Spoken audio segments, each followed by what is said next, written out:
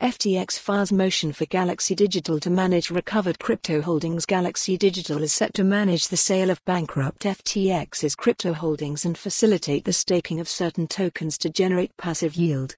News. Join us on social networks. Mike Novogratz's digital asset management firm Galaxy Digital looks set to manage the remaining cryptocurrency holdings of bankrupt cryptocurrency exchange FTX. On August 24, the company filed a motion with the United States District Court for the District of Delaware seeking authorization and approval of guidelines for the sale of digital assets recovered during ongoing bankruptcy proceedings. The filing outlines FTX's requests and plans to transfer some $7 billion worth of recovered cryptocurrency tokens under Galaxy Digital's management following the exchange's collapse in 2022.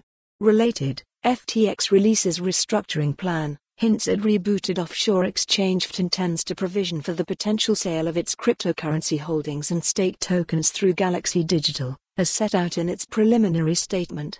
The filing notes a comprehensive management and monetization plan for its cryptocurrency holdings that intends to reduce exposure to volatility and potential fiat repayments to creditors. FTX intends to retain Galaxy Digital as a registered investment advisor, tapping into its specialized knowledge of digital asset markets to assist the company in maximizing the value of its token portfolio. The company noted a number of potential benefits of the partnership, including being able to anonymously sell its holdings into the markets and mitigate the risk of market manipulation.